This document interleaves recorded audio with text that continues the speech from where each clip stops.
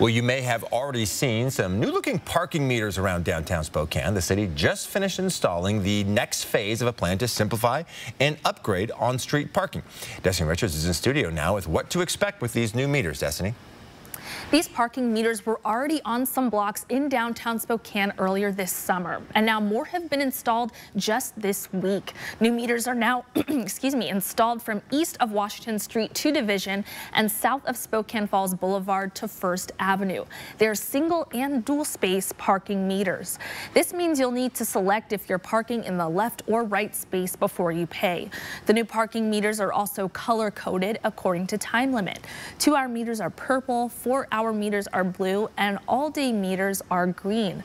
Kirsten Davis with the City of Spokane says every block with on-street parking will be consistent with meters of the same color and time limit, and there are still more new meters to come.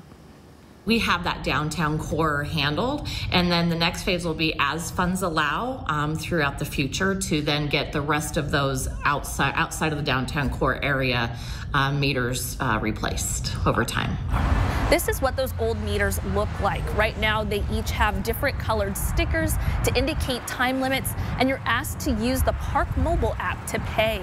Park Mobile is the new only contactless way to pay starting today. If you've been using the Passport parking app, you can delete it. Coming up, I'll explain how the Park Mobile app is used at the meter. Reporting in studio, Destiny Richards, 4 News Now.